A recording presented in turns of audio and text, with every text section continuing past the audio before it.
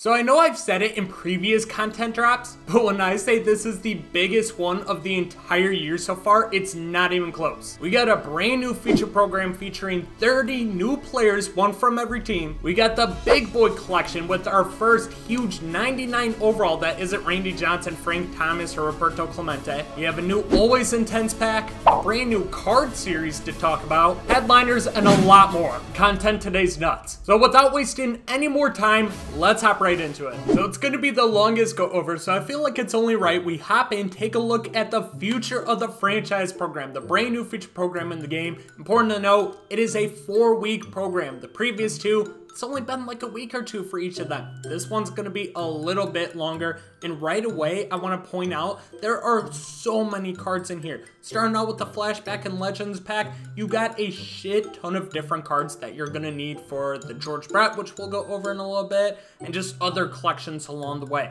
They're actually kind of good too. This Austin Meadows 103 and 104 power, so he's definitely a lot of budget options on this list right here. Same with the NL side of things. This Noah Syndergaard, he has Outlier on the sinker, a 5-pitch repertoire, another really good budget pitcher, but the one I'm gonna go after, of course, I need to, nope, not Bill definitely not Bill Mazeroski. I need to go after Kestaddy. Not the best stats in the world, but it's fucking Kestaddy. There's also a KB in here, which actually looks pretty solid versus left-handed pitching, so some decent options. I mean, like, what the hell? 117 and 120 power. He can't play a lick of defense, but holy hell. Man, that's wild. And that's just packs you get at like 10K along the way. But you're going to be able to earn, I think, just about every single one of these cards. You got a while until you earn your first Future of the Franchise program.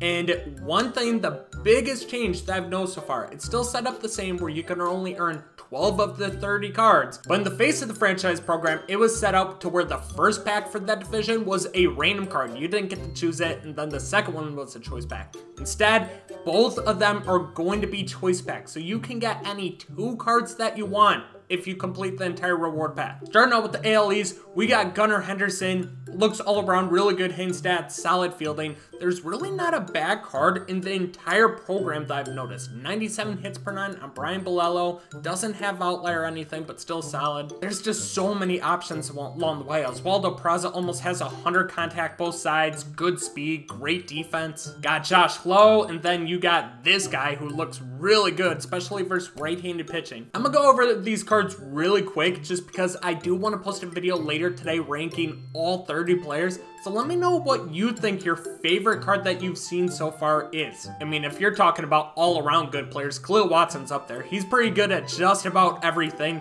Brett Beatty, I'm excited to see. I thought this would be one of the best cards in the entire program, and I wasn't too far off. 108 contact right, 100 power right, and he's still good for lefties with good defense. This card's definitely going to be really good for a lot of people. Got Bryson Stott, who a lot of people dislike, and then Brady House rounding out the NL East. There's just so many good players I wouldn't expect to be good that are really good. Yoenis Cespedes' younger brother has 97 and 100 power with 82 defense, 84 fielding. He looks really good. And then Nick Prado also looks like a stud. 108 and 100 power. He has 92 fielding. Doesn't matter too much because you're probably going to want to stick him at first because he only has 52 speed. But he's a lefty. I think that's going to be the 2 cards that I'm going to go with here. But here's some other options. He looks pretty good as well. Jackson Jobe has nasty stuff. Does he have anything? Not really. Then NL Central. We got Pete Armcrow, Austin Hendrick with some big time power, good fielding, solid speed.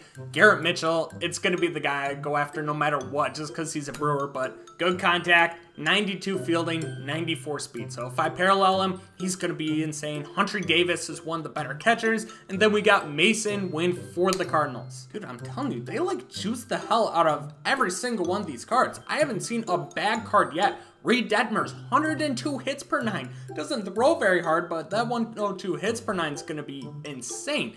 102, 97 power with 92 fielding, 97 arm for Shane Langeliers. You got Matt Bush, who just throws gas. I don't think he has outlier. He does not. but he still has 99 hits per 9. He's going to be really good. And then you got Justin Foscue, 107 and 112 power. Dude, this program's nuts. It's going to add so much versatility to people's lineups. I love it. But at 250,000 XP, you can get another cover athlete pack, so you can slowly make your way towards that Joe Mauer. Then I believe this is finally the last one. The NLS, you got Blake Walston, 97 hits per 9. He looks all right for a lefty. This is one of the better cards in the entire program. This Michael Taglia, diamond hitting, diamond defense, can play first, left, or right. Please stick him at first. He has 48 speed, but he's a switch hitter with 109, 107 power, and 95 fielding. This guy's going to be insane. Bobby Miller is another card that's up there for one of the best in the entire game because he has a 5-pitch repertoire that includes a sinker, 102 hits per 9, and he also has outlier on the fastball, so it's going to be reaching triple digits. Luis Camisano has really good all-around hitting stats, and then you also got another catcher in Joey Bart who looks very similar. But you can keep going. You'll be able to earn these packs each one more time, so a total of 12 throughout the entire program, and the last one you get is at 475,000 XP, but you got 4 weeks to get it. I'm kind of disappointed that there's no Takashi pack in here along the way. There's a cover athlete one, but no Takashi. But you can earn these through gameplay XP, daily moments, future program moments, legends and flashbacks. They each have their own missions that'll give you 500 or 1,000 XP each. There's a lot of them. You have collections where you can collect Lou Gehrig. So if you haven't done that, it's a really easy program. And right there, you got 10,000 XP. That's going to be a free pack. And we also got Colorado Nike City Connect uniforms. We got a brand new City Connect jersey to go over. We'll go over that in a little bit. Week 1 exchange, you can exchange all these players. You got a new Conquest map, which of course, I'm going to go over, post all the hidden rewards for this, so be on the lookout for that. And then here are the Colorado Rockies City Connect uniforms. You can earn an 89 overall. Chuck Nasty, usually pretty good card in Diamond Dynasty. And then here are the uniforms. A lot of people didn't like them. I actually do. I thought they would have been cooler if instead of green it was purple, but I still like the design. So that is the new future program. I know we went over it really quick, but I'm gonna be posting the top 30 cards at some point tonight, so just be on the lookout for that. Let me know who your favorite card from this program is. Now we gotta talk about the big boy collection, the George Brett collection. You need to earn 16 out of, I believe it's 18 now. Okay, just okay, maybe you need all of these. That's kind of weird. They said you could bypass one. I am very confused about this. But either way, you collect all these vouchers or the Joe Mauer and then the Babe Ruth. You get 16. You get this 99 overall Retro Finest, which is a brand new series in the game. George Brett, 125 and 120 contact, 110 and 96 power, 89 fielding. A lot of people hated on this card when it got announced, but this card looks nuts. Like, it's a must-have card. This card's insane, and if you've ever used a George Brett card, you know his swing is just nasty. They've made it very hard to get all these cards, especially with all the new cards that came out today. There were only 4 possible opportunities for this.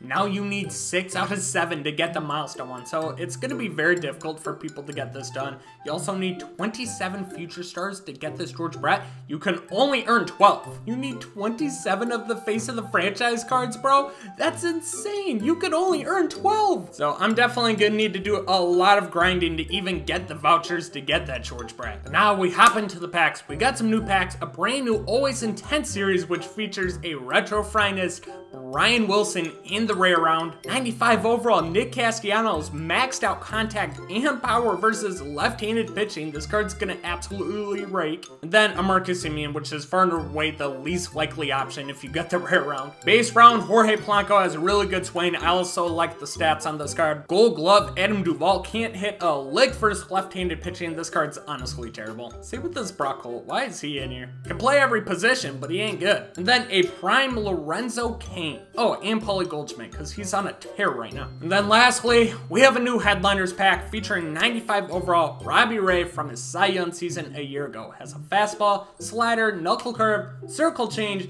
and a two-seamer, 95 hits per 9. The card's not bad. He's nothing insane though, especially with all the amazing future of the franchise cards that we got today. But I mean, shit, you pull them, you pull them. Content schedule is gonna look light for next week because on Tuesday, we have the monthly awards. on Tuesday, where we are going to be able to get all the Lightning Gem Rays, all the Lightning players, the monthly awards, and then Tops Now cards. So we have that coming out on Tuesday. Then we have the roster update on Friday. So it's going to be a light week next week compared to what we got this week. But be sure to like this video, subscribe to the channel if you're new, and let me know in the comments section what is your favorite card from the Future of the Franchise program. And I'll catch you guys in the next one. Peace out.